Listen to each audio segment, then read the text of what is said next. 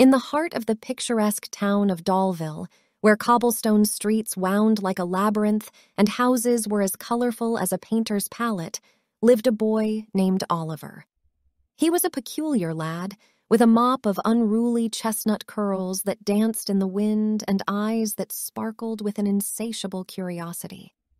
His laughter was a melody that echoed through the narrow alleys, a tune as familiar to the townsfolk as the chiming of the town hall clock. One day, while rummaging through the attic of his centuries-old house, Oliver discovered a yellowed newspaper tucked away in a forgotten corner. The headline read, "Government's Grand Plan for Dahlville." Intrigued, he began to read, his eyes widening as he stumbled upon a peculiar piece of information. It hinted at a conspiracy, a web of lies spun by the very people entrusted with the welfare of Dahlville. This revelation shook Oliver to his core, and he decided to embark on a journey to uncover the truth. His first stop was the Dahlville Library, a grand edifice that housed knowledge from every corner of the world. It was here that he met Mrs. Wordsworth, the town librarian. Mrs. Wordsworth was a woman of enigma, with a monocle that magnified her left eye and a mysterious smile that always seemed to know more than it revealed. "Mrs. Wordsworth," Oliver began, his voice barely above a whisper, "I need to find out about the government's plans for Dahlville." The librarian peered at him over her monocle, her eyes twinkling with intrigue. "The truth is often hidden in the past, Oliver," she replied, guiding him to a section of the library filled with history books. In the dimly lit corner of the library, Oliver found himself surrounded by towering shelves of books, each one a gateway to a different era. He spent hours poring over the pages, his mind swirling with dates, events, and names. But the more he read, the more questions he had. One day, as he was engrossed in a book about Dahlville's history, he heard a soft chuckle. He looked up to find Mrs. Wordsworth watching him, her eyes twinkling behind her monocle. "Finding the truth is like solving a puzzle, Oliver," she said, her voice echoing in the quiet library. "You have to piece together the clues, one by one." "But how do I know if I'm on the right track?" Oliver asked, his brow furrowed in confusion. Mrs. Wordsworth smiled, her gaze softening. "Trust your instincts, Oliver. They are often more reliable than you think."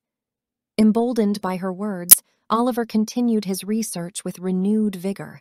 He read, he questioned, he pondered, and slowly he began to see the pieces of the puzzle falling into place. His quest for truth led him next to Juggler Joe, a street performer known for his uncanny ability to predict the future. Joe was a man of few words, his stories told through the mesmerizing dance of his juggling balls.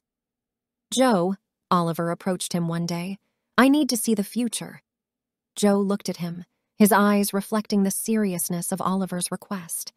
He nodded, and as he started juggling, the balls spun and twirled, creating a kaleidoscope of colors. Oliver watched, his heart pounding as images began to form, secret meetings, hidden documents, and masked figures. The images were fleeting, like wisps of smoke, but they were enough to confirm Oliver's suspicions. There was indeed a conspiracy at play, and it was bigger than he had imagined. But the visions also left him with more questions. Who were these masked figures? What were these secret meetings about? Determined to find answers, Oliver decided to confront Mayor Goodwin, the jovial and seemingly benevolent leader of Dahlville. The mayor was a rotund man, always seen with a top hat and a cane, his laughter as hearty as his appetite. "Mayor Goodwin," Oliver began, his voice steady despite his racing heart, "I've discovered something unsettling about our government's plans for Dahlville." The mayor's laughter died down, replaced by a look of surprise. "And what might that be, young man?" he asked, his eyes narrowing slightly. "I believe there's a conspiracy," Oliver replied, meeting the mayor's gaze, "and I intend to uncover it." The mayor stared at him for a moment before bursting into laughter. "A conspiracy, you say? My dear boy, you've been reading too many mystery novels." But Oliver wasn't deterred. He knew he was onto something, and he wouldn't rest until he had uncovered the truth. As the days turned into weeks, Oliver's journey took him through a maze of secrets and lies. He faced challenges that tested his courage, met allies who aided him in his quest, and uncovered truths that shook his faith. But through it all, he remained steadfast, his resolve unshaken. His journey was far from over, but Oliver knew he was on the right path. He was no longer the naive boy who took things at face value. He was becoming a critical thinker, a seeker of truth, a young man ready to stand up for what's right. And so, Oliver's adventure continued, each day bringing him closer to the truth he sought. His story was a testament to the power of curiosity, the importance of questioning, and the courage to seek the truth, no matter the cost. As Oliver delved deeper into the mystery, he found himself crossing paths with an array of colorful characters.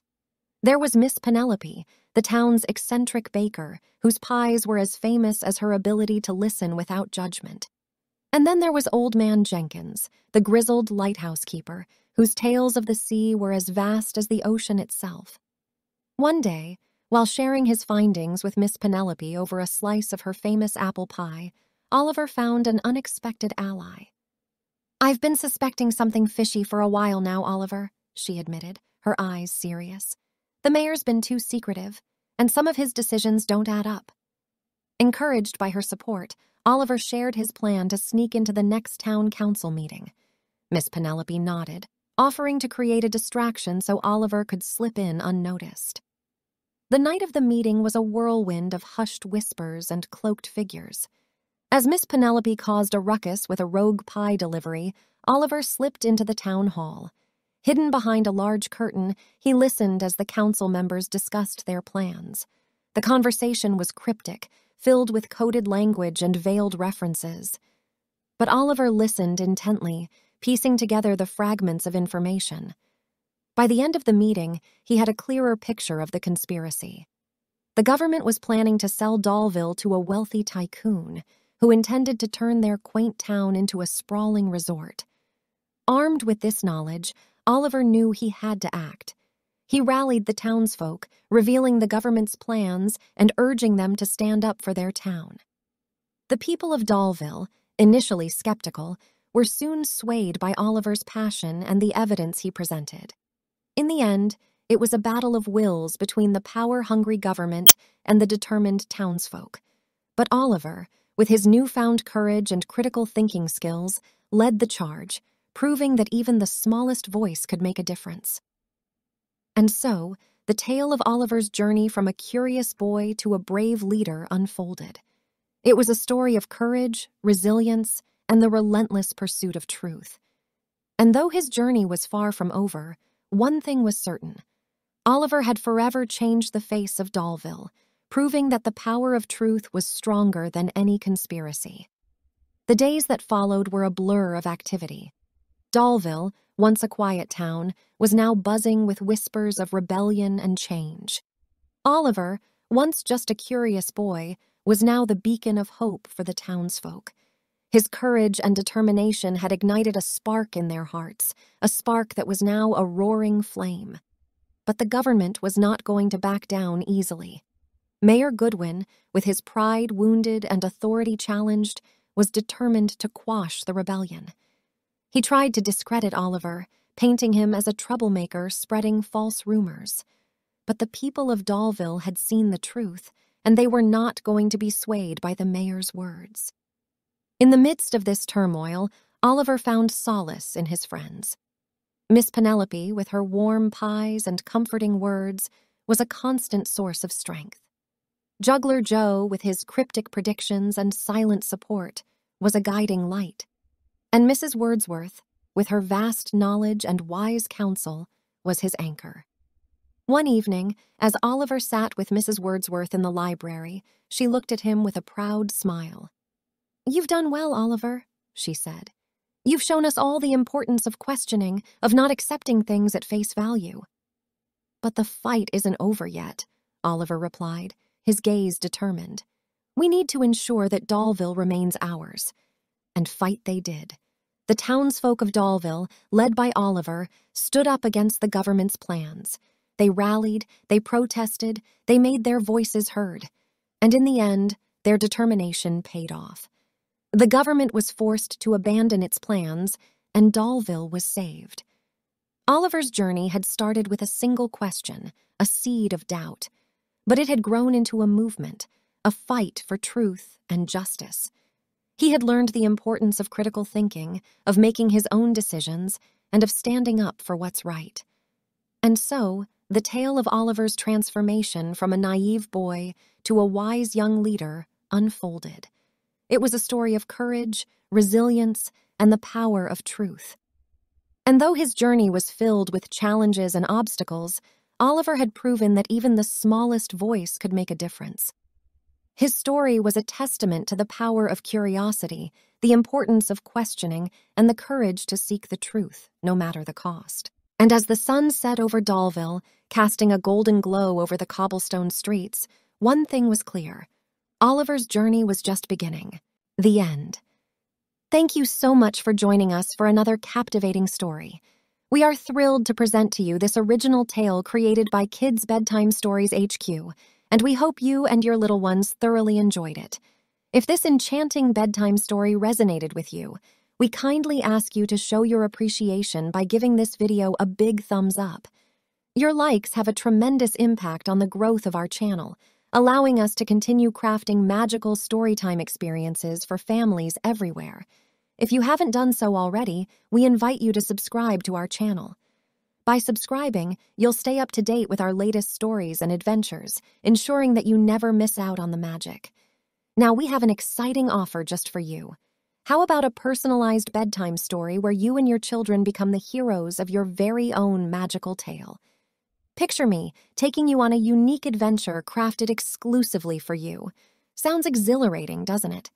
To make this extraordinary experience a reality, simply click on the link provided in the description below. Once again, we extend our heartfelt gratitude for being a part of our storytelling community. At Kids Bedtime Stories HQ, we believe that dreams can truly come true. Wishing you sweet dreams, brave adventurers, until we embark on our next journey together.